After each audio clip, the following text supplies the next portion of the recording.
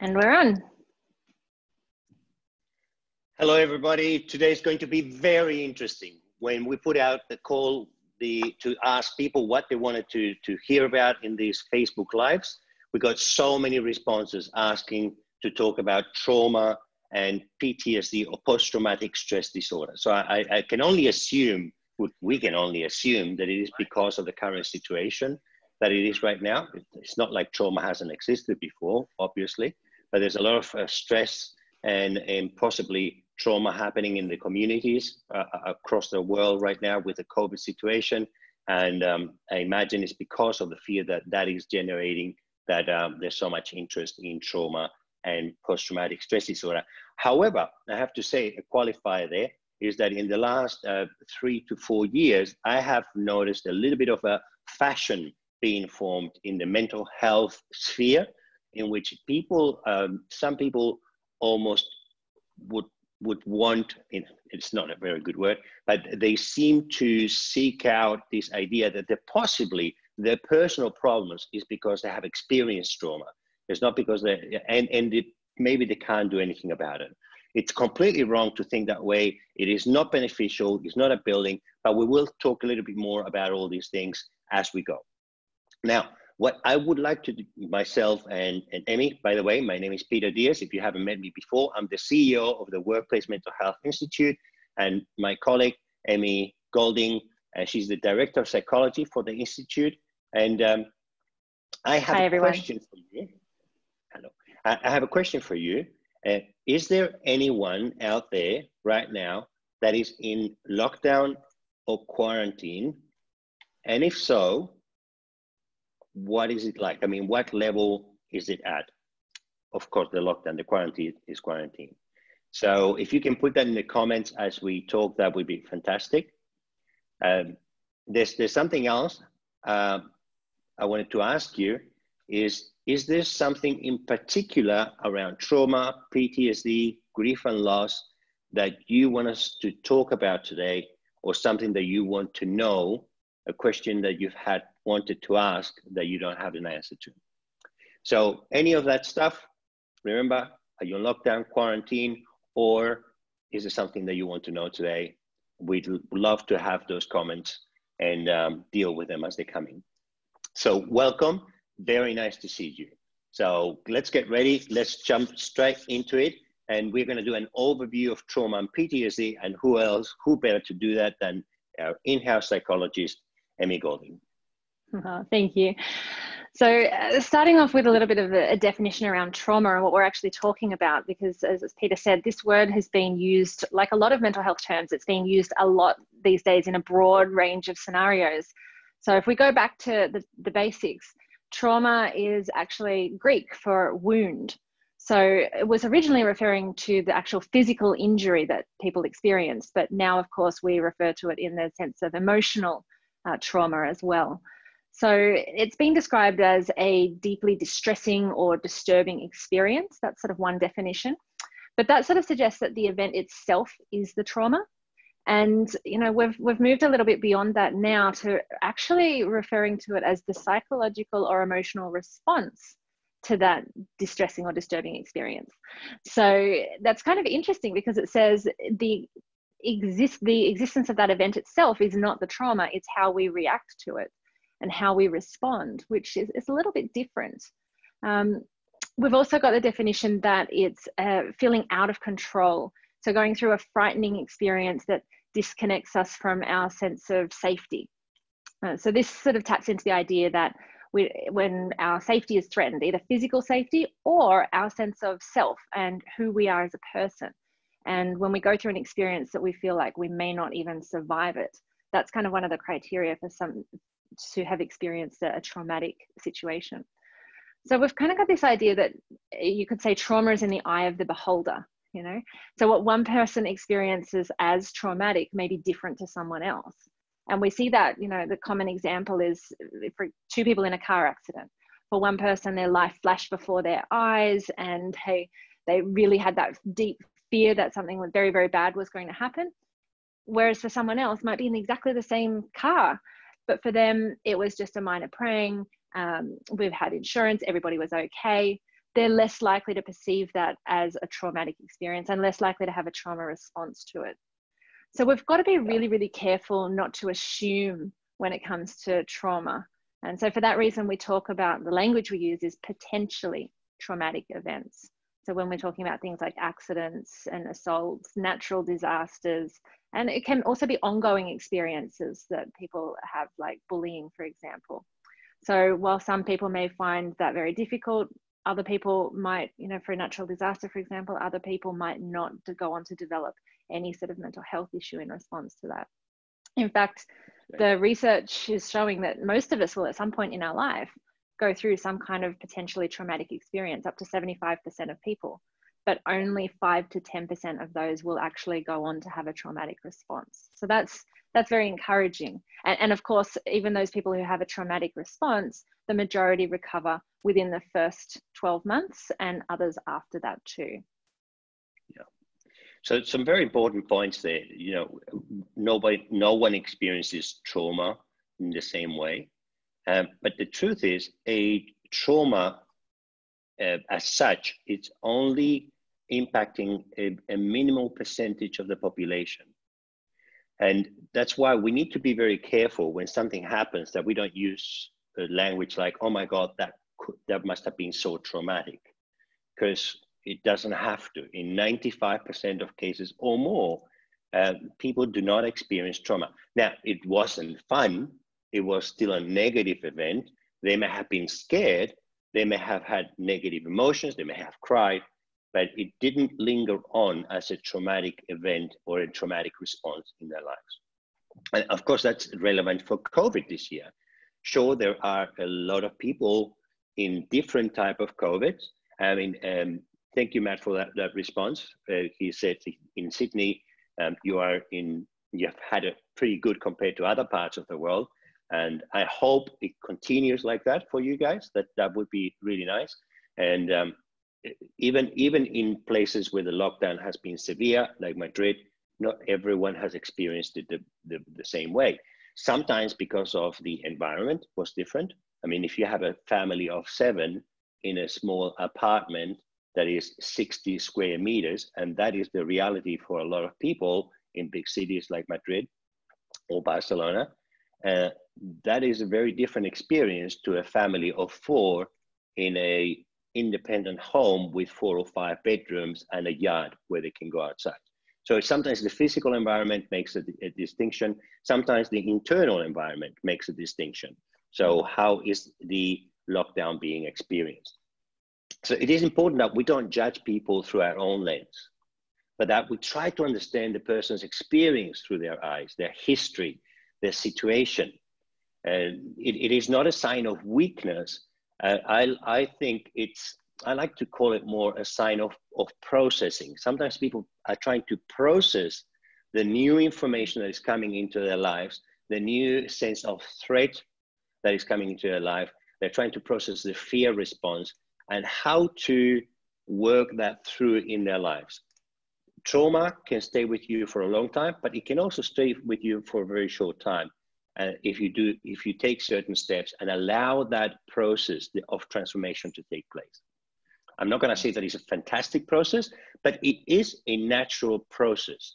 It is a natural process. Accepting trauma is exacerbated, it's magnified, and the person can get caught in it. So I'm so glad that so many people are learning about trauma, so we can all help with our language and with our attitude. We don't want to be positive, but we will show you what to do.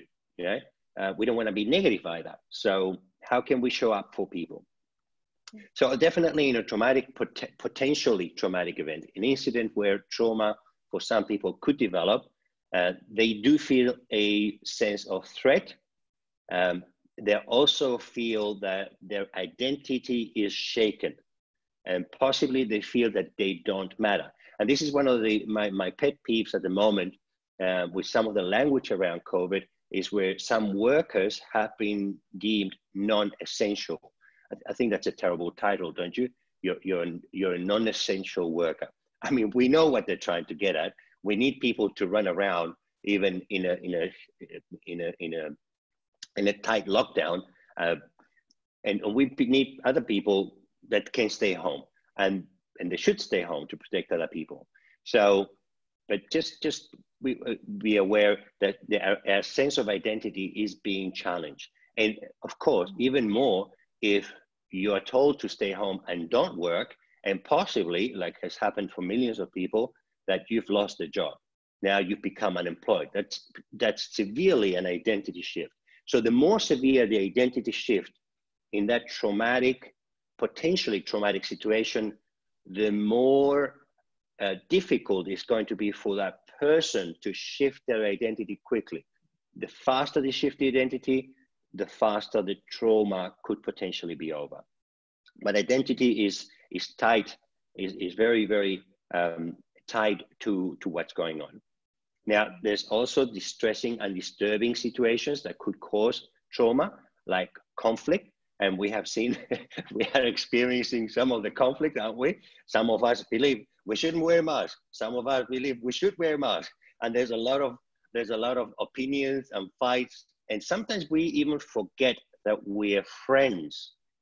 You know, we're friends, and we act as if we were enemies. We're not enemies. We're still friends, but we can have different opinions, but it doesn't look like it, right? So we've got to be very careful that as we are entering conflict, we keep reassuring people that it's okay to have different opinions, that we still love each other. And it is putting relationships under pressure, no end. And the other one that can cause that adds to the potentiality of a traumatic event becoming traumatic for the person is whether the person has got some kind of control as to in their life, right? I may not be able to control what's happened to my car in the accident, but I was in control of something else. I don't know. Wearing a seatbelt. I had everything. Like, yeah, I had the seatbelt. I was wearing the seatbelt. I had bought a car that had airbags. So I had some kind of control. And also I had the speed dial on my phone, and I could call the ambulance very quickly if somebody was injured. So I could be somewhat in control. And if I feel in control, that helps my chances of moving faster through the trauma process, if there is going to be one. Mm-hmm. Right? Absolutely critical. So remember, all of these responses are completely okay.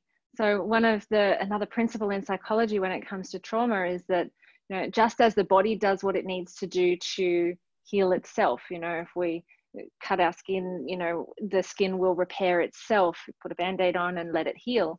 We believe that mentally the mind sort of does what it needs to do as well. So if we look at the three main symptoms for post-traumatic stress disorder, you see the first one being that sort of being hypervigilant, they call it. So being extra alert and jumpy and on edge. And that sort of makes sense, right? If you've been through a difficult situation or there was a danger, you want to be extra alert for future dangers so you can respond effectively and appropriately. So that makes sense. The second symptom is emotional numbness. So a lot of people describe, well, you know, I just don't feel connected to life. There's something, I just feel kind of numb. I'm not feeling bad, but I'm not feeling the joys of life either. I'm sort of just existing and not living. So again, that can protect us from future hurt. If I get too emotionally invested in something, I might get emotionally hurt. So better, and it's not that it's a conscious process, but unconsciously that seems to be what the mind does to cope. And then the third main symptom of PTSD is re-experiencing the event. So that might be having flashbacks or nightmares. And it's similar to hypervigilance, that can be the mind just sort of processing what it needs to. So I know I've definitely spoken with a lot of people who said they've had some really interesting dreams in the last few months as well. Again, we don't fully understand how the mind works, but we believe that that's some sort of processing. So we say that all of these responses are a normal response to an abnormal situation. And, you know, this, I can't think of any time that's been more abnormal than 2020. So a normal response to an abnormal situation. Yes. And that's something that goes for grief and loss as well. It's not just trauma, it's also grief and loss. Yes.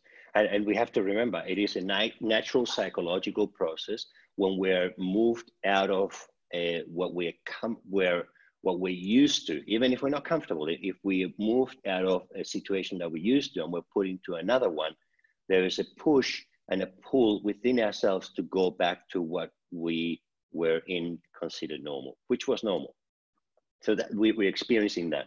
So now that's something that goes for grief and loss too. So trauma, grief, and loss, it goes all together. They're responses to a shift in identity.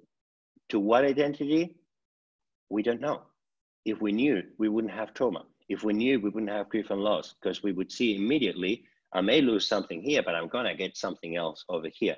But it is a psychological process, and it's an emotional process. It's called an existential inquiry. It's a great sounding name, isn't it? It makes us sound intelligent. It only means that I'm asking myself, why am I here?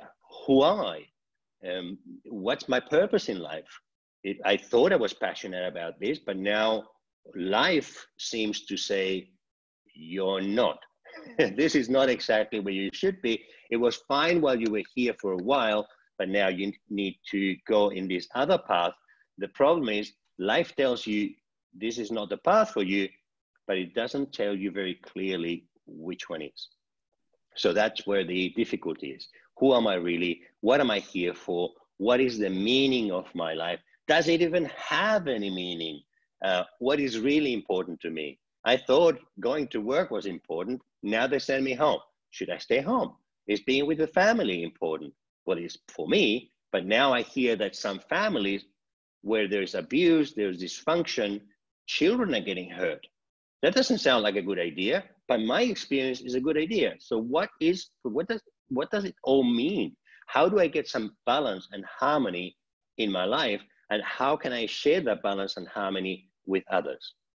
Because any identity that is fully formed will move from a narcissistic approach to a more altruistic approach in every single case. Because as we become older and more mature, we also become more able to see in different layers. So this is impacting in this area of life, but where else is it impacting? And how can I be of service in other areas? That doesn't mean you become a superhero. We can't be everything to everyone. We're not Superman. But it does mean that as we grow older, we do expand to help other people. And this could not be achieved, by the way, without this existential inquiry that makes us sometimes feel threatened, and it pushes some of us into trauma. And also pushes almost everyone into grief and loss, even if we experience it differently. I'm sure that a lot of people, we have cried many times over what's going on in the world right now, right? And maybe not just with COVID, maybe we have cried because of how the world is being polluted and we don't want to see it that way. We have cried because of how many animals are disappearing or being extinct. Who knows? There's so many things that we could focus on, but it is an existential inquiry. It is a call to action. How are you going to show up for the world from today on? And I think, Peter, it's also when we're in these situations, we're reminded that we may not be around forever, or things can change really, really quickly. So am I doing all the things that I want to do with my life? Yeah. And they're great questions for people to ask, but it can be difficult to face those questions as well. So it's really important that people get assistance with that if they need it, right? Yeah. The other thing to remember, we're talking to the privileged, in a sense, the privileged class of humanity. We have everything we want. Even some of the poorest among us sometimes have a lot more than the poor in third world countries. So in a sense, we're spoiled. We're emotionally, psychologically, and physically spoiled. Can you agree with that? Most of us. I'm not saying everybody. I know some people are saying not everybody. I agree, not everybody, but most of us are spoiled. So what happens with spoiled people? When things don't go our way, we feel it, don't we? We chuck a tantrum. We don't like it. So that's grief and loss. That can precipitate us into a traumatic event. But it is not necessarily a natural thing. It is a natural process. So if we learn the techniques to go through it as quickly as possible, we will save ourselves some suffering, and we can help other people through that as well. Take it away. So how do we support people who have experienced trauma then? This is one of the big questions that came in. And in particular, how do we manage psychological safety in the workplace for people that we know have experienced a trauma in their past?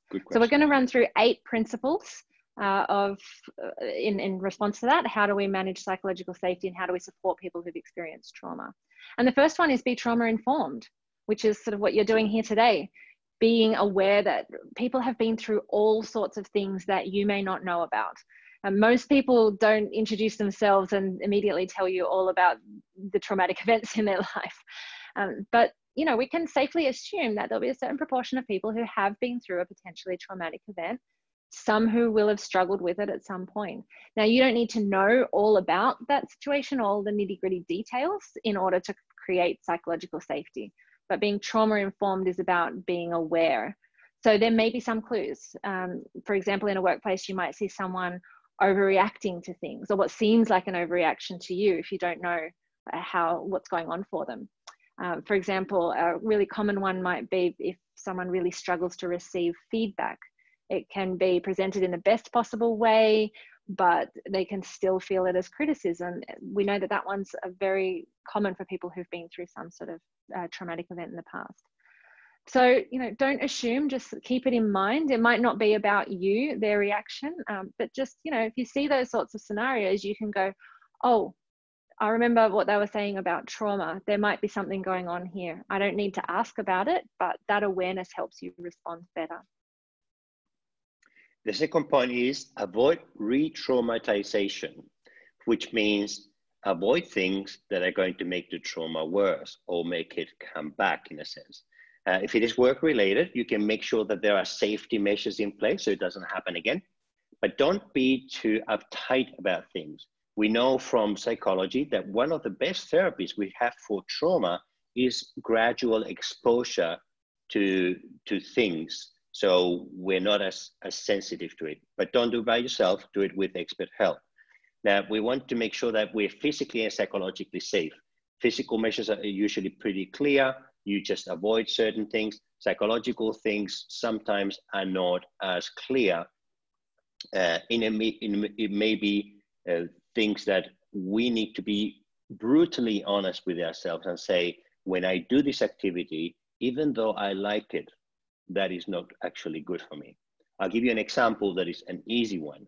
So if a person, not you, but if a person is feeling very scared with the current situation that we have around COVID, one of the things that is simple that they may not like doing is to actually not watch the news for a couple of days, right? Very simple, but they might not like it. They might not like it, because sometimes it's weird, but psychologically, and this happens to all of us, it's almost like an addiction. We are attracted to a little bit of pain, a little bit of drama, and we seek it out. Mm-hmm. And when we cut it off, it's like something is missing. It's almost like being addicted to alcohol or drugs. You know it's not good for you, but if you stop it, what happens? You get a craving for it, don't you? So the same thing at the psychological level. We can become addicted to bad news or things that are actually toxic for us. That's why it's so hard to leave toxic relationships, because we're addicted to the toxicity. It's not our fault. It's a perfectly natural response. It's about being aware that this happens and being a little bit more disciplined and saying, no, I'm going to stop it. What's so the third one is trust and transparency. So this is kind of related to that psychological safety. So in a workplace particularly, do what you say you do. Do what you say you will. Be honest. Be clear. So for a lot of people who've experienced something traumatic, it's an interpersonal trauma related to people. So you want to create a space where people can trust each other. Don't surprise people. Provide information. Make sure they know what's happening and when and why, as much as you can. Obviously, there's going to be different scenarios that come up. But this principle of being transparent so that people can trust you. will go a long way to creating a psychologically safe working environment. Great. So the fourth one is provide dignity and choice. This is, remember that one of the principal elements for trauma to happen is for the person to feel helpless, that they have no control over a situation. So you want at work, you want certain policies and practices which respect people's autonomy and respect their ability to make informed decisions. And this is one of the problems that we've had with this COVID situation around the world, is that many governments have not trusted their citizens. They are not treating their citizens as fully grown adults that can be trusted. And they treat them as children. I've got news for them. At the psychological level, grown-ups don't like to be treated like children. And if you do, they will not like you. And they will develop stuff around mental health if they take it inward. And if they can't take it, if they don't take it inwards, they will lash out somehow. This is wrong. And we, at a psychological level, we need to trust people with honor, dignity, and respect. And that provides them the aspect, the environment where they can take agency. They can take agency, responsibility for their decisions. And that's very important. Now, I understand that that's not, when you're in a crisis, people are going to have the first response, which is going to be, while we make decisions as to what this means, we need to take very drastic action. That's normal. But if that lack of respect continues for a long time, it can be very damaging at the psychological level, individual psychological level, and also the collective psychology. Yeah? There's two kinds of psychology: the individual and the collective. And this is what we're seeing sometimes when people are not playing along, is because they feel disrespected and they're out of control. Yeah. So that's so true. And even at the individual level, you know, even just one-on-one with another person, it can be very tempting if you're a caring person and a loving person to want to kind of look after people and say, oh, they're there, that's you true. poor thing, you know, that must have been so difficult. And sometimes that can come across as condescending for people. So we've got to be really careful to get that balance right, expressing empathy and reassurance, but also treating people as capable and strong adults, which they are, so that we don't create a victim mentality. So that balance is something that you'll need to again, work out case by case, but just keep that in mind. Just because someone's been through something difficult doesn't mean that they're weak or less than, or that you should treat them as a child. They're still strong adults. And we want to encourage people to tap into that part of themselves too. And we know this is a basic psychological principle. If you treat people as stupid, they will behave stupid. And if you treat people as kids, they will behave like kids. And guess what do kids do? You know, they run amok. So it's a basic, these are basic proven psychological principles. We've got study after study that have shown this, but we don't have the time to go into it. Maybe we can talk about it in another live later. So the next one is managing triggers, which is a very interesting one. There's been a lot of talk about this in recent years. And the challenge is you can't protect people against all triggers, because first of all, you may not be aware what they are. And they can also be very, very specific to the individuals. It could be something like a particular word that has a meaning for them, and that might be unavoidable. So, you know, we normally try and address triggers by including trigger warnings before events, for example. So you've all heard them, you know, this topic might be sensitive. And sometimes that can be a very genuine concern. Sometimes it can be about people, you know, making sure that they're not liable. But the research seems to be in now that many times trigger warnings can actually make the situation worse. This is coming from a Harvard study that was done. And this is because of the power of language. Think about the reverse of the placebo effect. So if you tell someone that this is going to be really, really difficult and stressful, then it's more likely to be difficult and stressful. So I give the example of, you know, when you go to the doctor, and you have to have some sort of procedure or maybe an injection or something. You want some warning, but you don't want the doctor to say, oh, this is going to be excruciating. So you wouldn't go back to that doctor ever again. They say, look, this might be a little bit uncomfortable, but it'll be over in a second. So they give you some warning, but they also let you know it's going to be okay. And you see the same thing on airlines. For those of you who remember what it was like to catch a plane, you would say in the unlikely event of an emergency. So this is kind of the approach that we want when it comes to triggers. Notice that it's kind of broad. It doesn't say what that emergency is. It just says, look, if stuff comes up, that's okay. Here's what we do. So there's a plan of action for that as well. So that, again, allows the person to feel empowered, that they have the opportunity to look after themselves.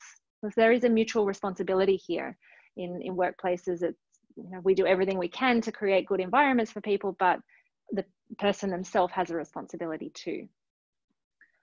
So at the end of the day, showing that you care goes a long way, and having those honest conversations and talking about what people need. Yeah, the number 6 is manage the physical space. That's very straightforward.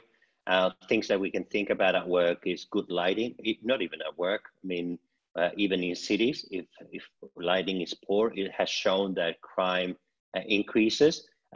So good lighting in the home, clear entrances and exits.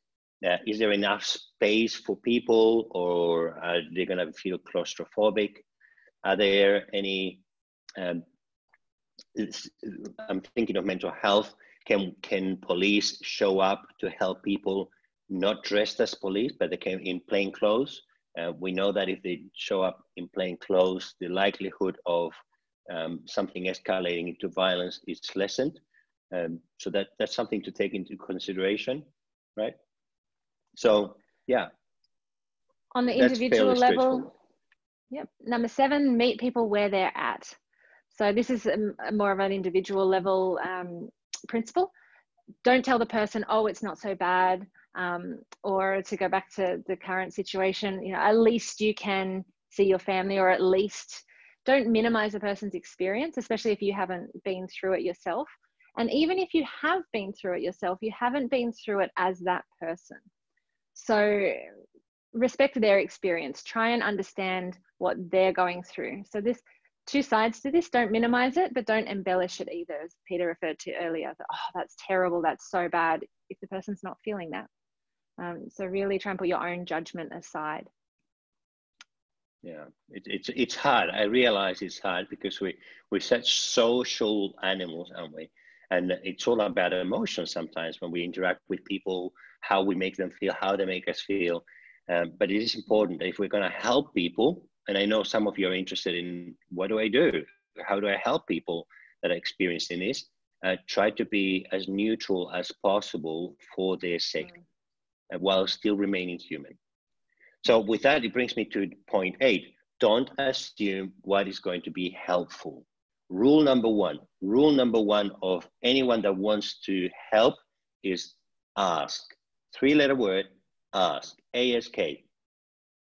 What do you need to feel safe? Are you feeling safe? That should be the first. How do you feel? Should be the first one. How do you feel? I'm fine. Okay.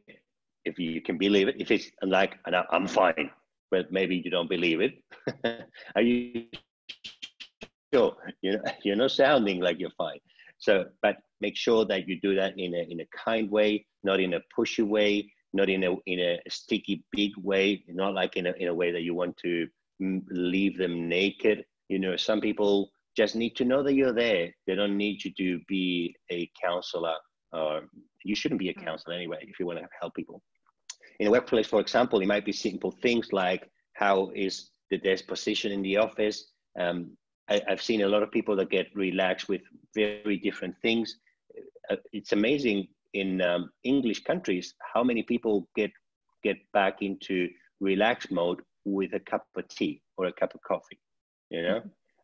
It's wonderful, and that's all they need. However, that is their experience. It doesn't mean that because I like a cup of tea or like a cup of coffee that makes me relax, that's going to relax them. So find out, ask, help the process for them. When you're asking, It shouldn't be you're asking because you want to know. It should be more a helpful questioning that helps them work out things, because it's not about us, is it? It's about them. So the question should be in such a way that it helps them. Well, that's the 8th point.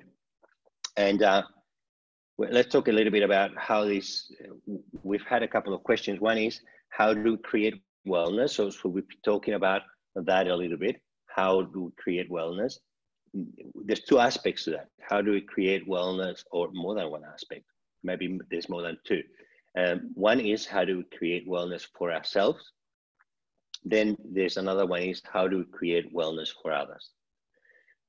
One of the key things that we can do in order to create wellness for ourselves and others is not necessarily think positively, although that's helpful, but make sure that we don't create negative.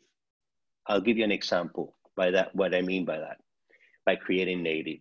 It means that you may have a negative thought. Stop the process of articulating and expressing the negative thought. That's the first step. So don't worry about being positive, just don't create negative. Don't let it become form in the physical world. That sounds a bit esoteric, doesn't it? But you know what I'm getting at, eh? Don't let it come out of your lips. If we win that battle, we are winning a big battle in creating wellness for ourselves. Because remember, I don't know if I've told you this before, but your brain is listening to whatever you say. When it hears something that you said, it says, got it, that's what we're going to do. The brain is not there to help you out in anything except in achieving what you have created, what your intention is. That's basic psychology, right? Your brain is there to help you that way.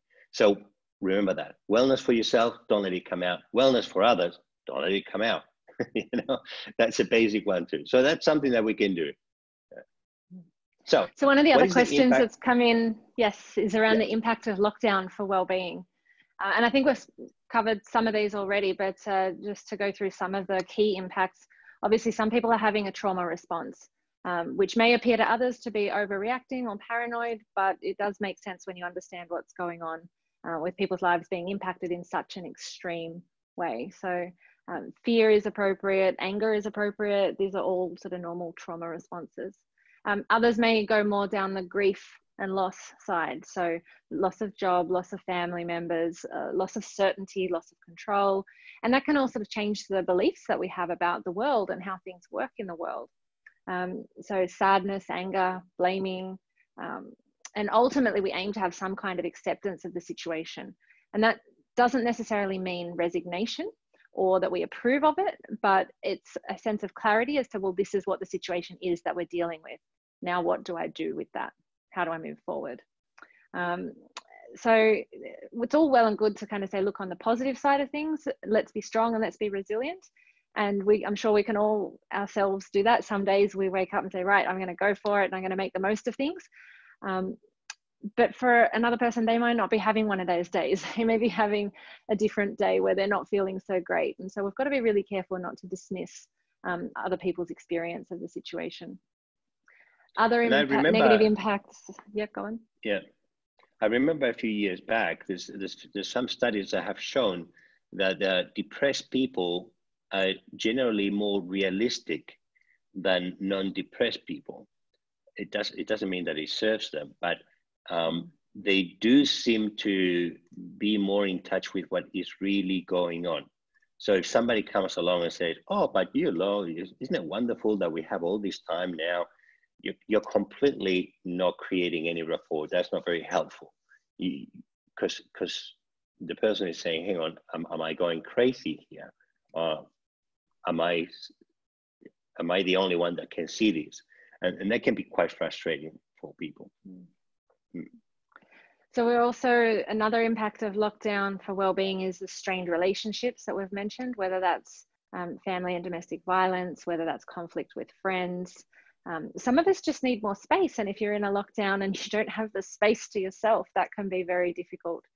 especially if you're already under stress and pressure, things, juggling work, homeschooling kids, financial pressures, even busier days with more cooking and cleaning when you're in a lockdown situation. All of those things add just that extra layers of stress, and it can build up. And then you couple that with the fact that you don't have the usual coping mechanisms that you may have available. So for someone whose usual way of dealing with stress is to go to and have a heavy workout at the gym with the weights, but they can't do that right now. Or, if you're not able to walk, I know some lockdowns you can, some you can't, but maybe it's go for a swim at the pool and get in the water if that's not available, or a personal hobby, whatever that was. So if those were the things that people relied on and now you can't do it, what coping mechanisms do you have left? Thinking about different demographics, you might have single people who don't have that social contact with people, or the physical contact right there in the house with them. Older people, for example, might have their routines that normally involve going out to, get my hair done once a week, or to buy the paper at the shops. You've also then got the physical impacts of, less fresh air, less sunshine, all those things that we know are good for well-being may not be so readily available. So we've really got to work to find other coping mechanisms in these scenarios. And of course, at the extreme end, it can become so much that people get to really thinking about what's the point. And we're going to talk a little bit about that pointy end of the scale in another live coming up, but it is a place that unfortunately some people get to. Yeah, the other thing is, I was thinking about this area of personal space.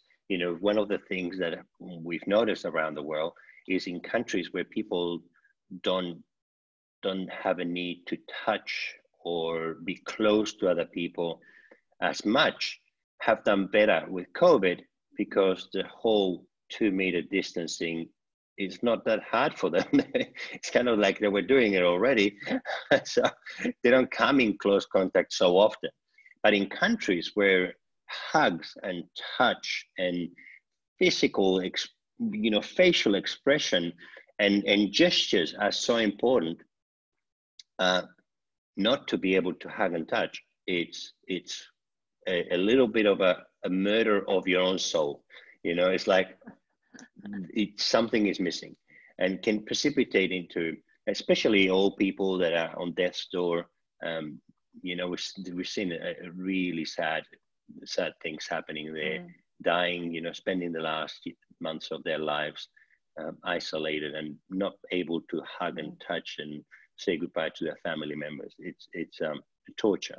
So it's about being able to empathize with the situation. I don't know what the solution is, because we haven't spent time thinking about what the alternative solution is, but there's definitely a need in that area.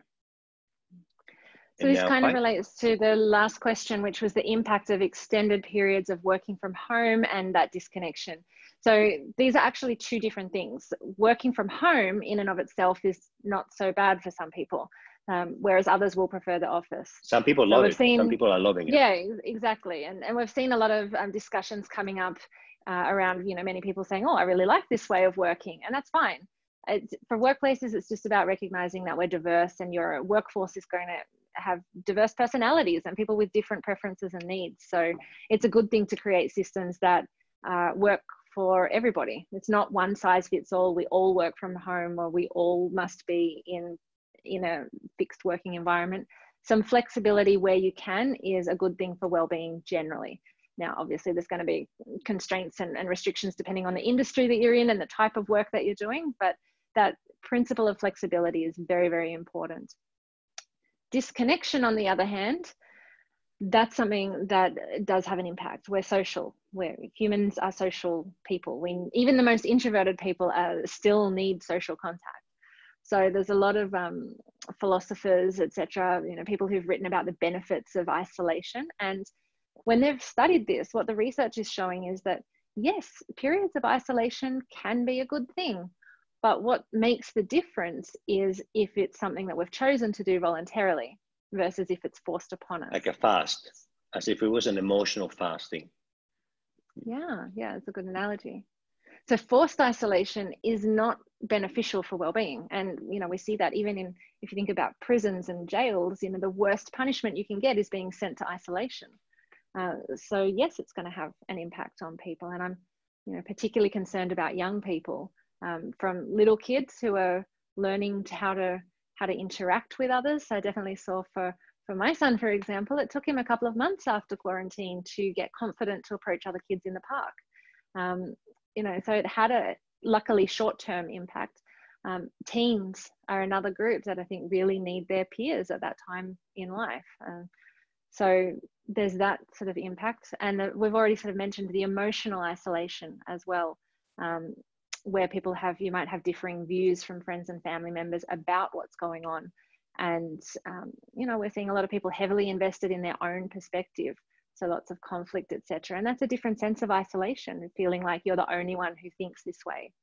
And I guess that's an important thing to remember, that everyone's struggling. And we've seen some people react really well to working from home. We have seen some people that can't wait to get back to the office. I don't get it, because I'm the working from home, working from the coffee, working from the beach kind of guy. But, you know, I get it. You know, some people love the office, the structure that it provides.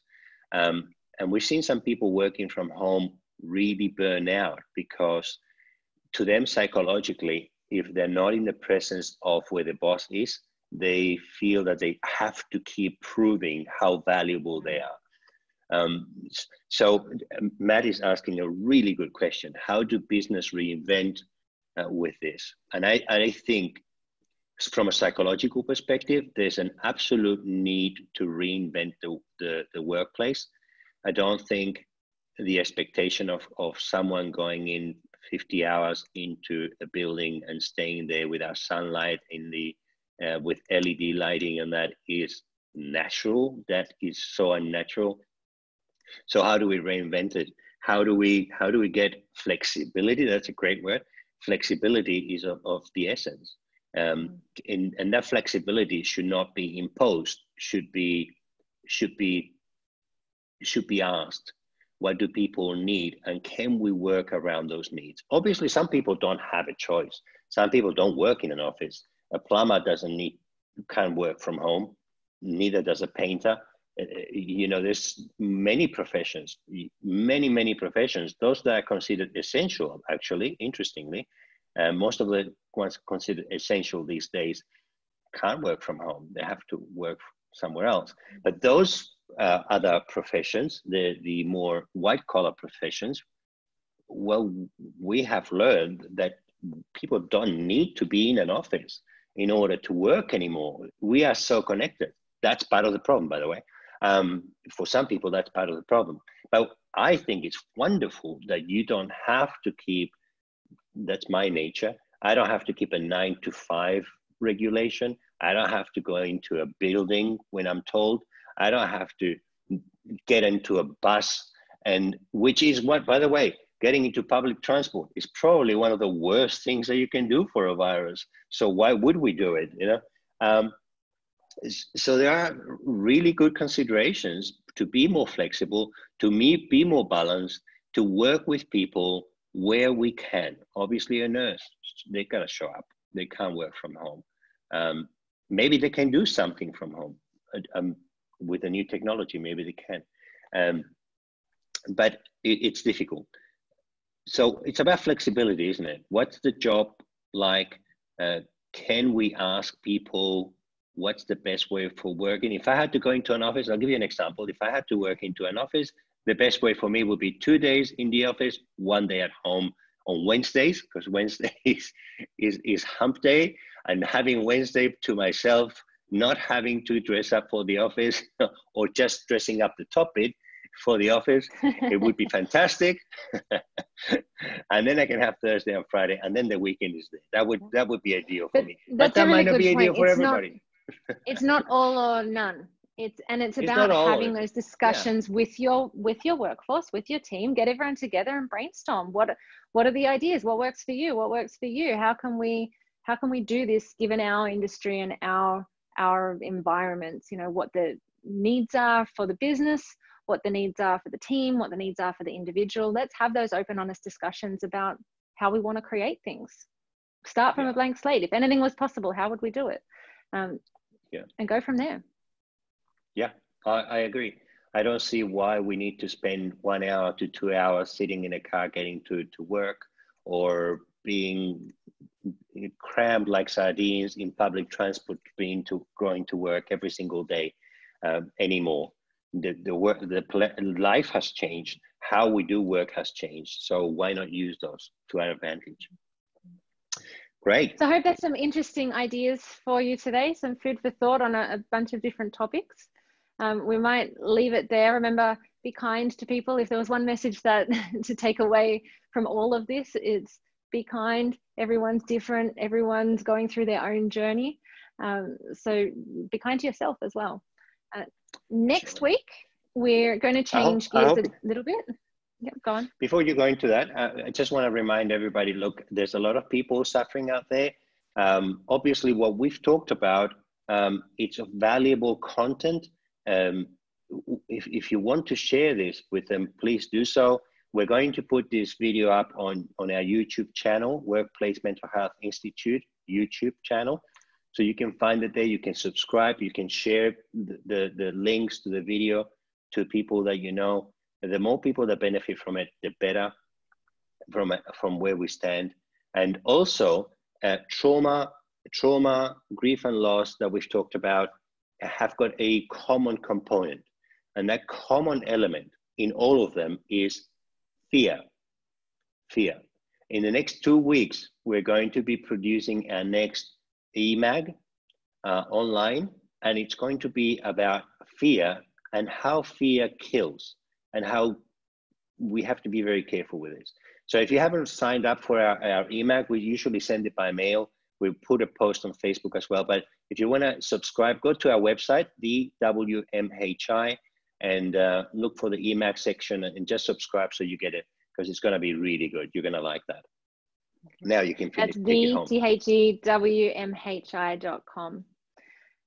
So next week is going to be all about change and adaptability and flexibility. So building on this conversation as well, and the future of well-being moving forward. So lots of juicy stuff to talk about there as well. Thanks for joining. Thanks for watching. We love you all. See ya.